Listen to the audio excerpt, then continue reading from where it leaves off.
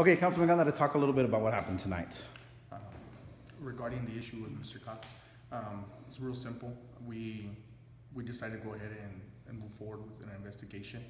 Of course, it'll be up to their findings whether we find out what happened or how do we proceed from there. When you made the motion for the investigation, you kind of expressed a little bit about how it was a difficult decision for you. Can you talk a little bit about that?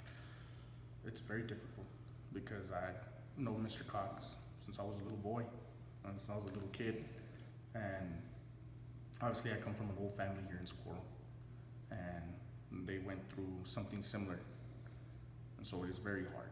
It was a very hard decision for me, but ultimately I'm up here to represent my community and their interests, and that's the most important thing to me, is representing them correctly. Were you surprised by Councilman Cox's offer to resign?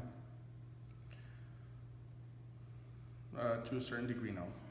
I think that when we're put in a tough position, sometimes we try to find the quickest way out. And it doesn't matter whether we're guilty or not. Sometimes we don't want to deal with the tribulations come up ahead, so no, I wasn't surprised. What does this mean for the people of Socorro?